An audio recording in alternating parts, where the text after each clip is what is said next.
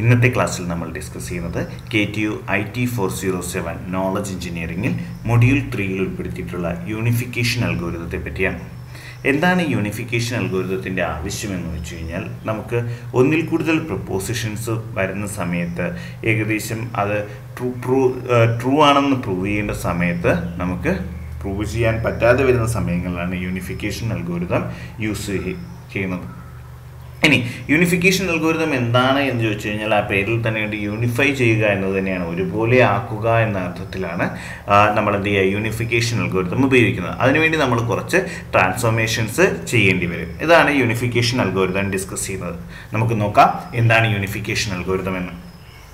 In propositional logic, it is difficult to determine two propositions are true at the same time. For example, R and negation R. നമുക്ക് proposition logic ഉപയോഗിക്കുന്ന സമയത്ത് രണ്ടെണ്ണം നമുക്ക് determine ചെയ്യുന്ന കാര്യം അല്ലെങ്കിൽ true ആണെന്ന് പ്രൂവ് ചെയ്യേണ്ട കാര്യം വലിയ ഡിഫിക്കൽട്ടി ആകുമ്പോഴാണ് നമ്മൾ യൂണിഫിക്കേഷൻ അൽഗോരിതം ഉപയോഗിക്കുന്നത്.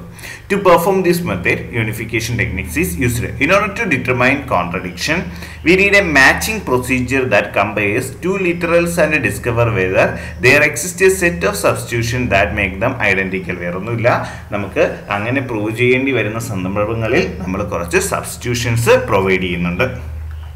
Unification algorithm first check initial predicate symbols are same, so we can proceed, otherwise exist. If predicate symbol match, check the arguments, then proceed.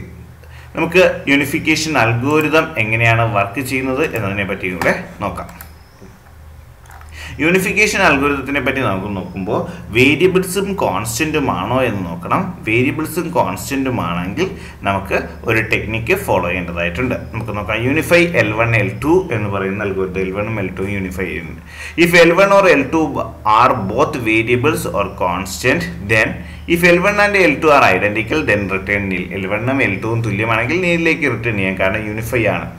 Else if L1 is a variable, then L1 occurs in L2, then return fail. അതായത് L1 എന്ന് പറയുന്നത് ഒരു variable ആണ്, ആ variable L2ൽ occur ചെയ്യുന്നുണ്ട് എങ്കിൽ fail ചെയ്യുക. അതായത് നമ്മൾ A എന്ന് പറയുന്ന ഒരു വേരിയബിൾ എടുത്തു കഴിഞ്ഞാൽ അടുത്ത ഫംഗ്ഷൻ എന്ന് പറയുന്നത് f(a) ആണെങ്കിൽ നമുക്ക് യൂണിഫൈ ചെയ്യാൻ പറ്റില്ല.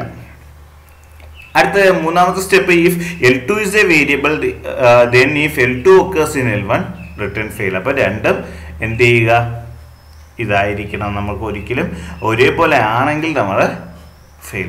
Else return L2 bar L1, else return L1 bar L2. അപ്പോൾ രണ്ടും ഡിഫിക്കൽട്ട് ആണെങ്കിൽ മാത്രമേ യൂണിഫൈ ചെയ്യാൻ പറ്റൂ. ഇനി നമുക്ക് അടുത്ത സ്റ്റേജിലേക്ക് വരാം. If initial predicate simple L1 and L2 are not identical, then return fail. If L1 and L2 have a different number of arguments, then return fail. അപ്പോൾ ഇങ്ങനെയുള്ള സന്ദർഭങ്ങളിലൊന്നും നമുക്ക് എന്ത് ചെയ്യാൻ പറ്റത്തില്ല, യൂണിഫൈ ചെയ്യാൻ പറ്റത്തില്ല. സെറ്റ് സബ്സ്റ്റിറ്റ്യൂട്ട് ആണ് SBST എന്ന് പറയുന്ന ഈ ഒരു വേർഡ് സബ്സ്റ്റിറ്റ്യൂട്ടിനെ റെപ്രസെൻ്റ് ചെയ്യാണ്. സെറ്റ് സബ്സ്റ്റിറ്റ്യൂട്ട് ടു നെൽ. അപ്പോൾ അതിനെന്ത് ചെയ്യുക, സബ്സ്റ്റിറ്റ്യൂട്ട് എന്ന് പറയുന്ന ഒരു അറേ എന്ന് വേണമെങ്കിൽ നമുക്ക് വിശേഷിക്കാം, അല്ലെങ്കിൽ എന്തെങ്കിലും ഒരു സ്പേസ് ക്രിയേറ്റ് ചെയ്യുക, അതിനെ നില്ലാക്കുക. The end of this procedure, substitute will contain all the substitution used to unify L1 and L2.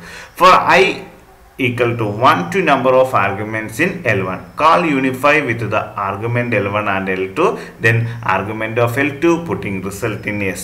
If S contain fail, then return fail. If S is not equal to nil, then apply S to remainder of both L1 and L2. Substitute equal to append of S comma substitute, return substitute. അതായത് നമുക്ക് രണ്ട് functions ഉണ്ട് എങ്കിൽ ആ രണ്ട് ഫങ്ഷൻസിനെ നമുക്കൊരിക്കലും എന്ത് ചെയ്യത്തില്ല, യൂണിഫൈ ചെയ്യാൻ പറ്റത്തില്ല. ഒരു വേരിയബിളും ഒരു ഫങ്ഷനും ആണെങ്കിൽ നമുക്ക് യൂണിഫൈ ചെയ്യാൻ പറ്റും, പക്ഷെ അതൊരിക്കലും ഐഡൻറ്റിക്കൽ ആയിരിക്കരുത്. ഐഡൻറ്റിക്കൽ ആണെങ്കിൽ പറ്റത്തില്ല. ഇനി രണ്ടെണ്ണവും തമ്മിൽ ഒരേപോലെയാണ് എങ്കിൽ യൂണിഫൈ ചെയ്യേണ്ട കാര്യമില്ല, അപ്പോഴും ഫെയിൽ ആവും. ഡിഫിക്കൽട്ടി ആണെങ്കിലാണ് നമ്മൾ ഈ സ്റ്റെപ്പ് ഫോളോ ചെയ്യേണ്ടതായിട്ട് വരുന്നത്. അപ്പോൾ ഇങ്ങനെയാണ് യൂണിഫിക്കേഷൻ അൽഗോരിതം വർക്ക് ചെയ്യുന്നത്.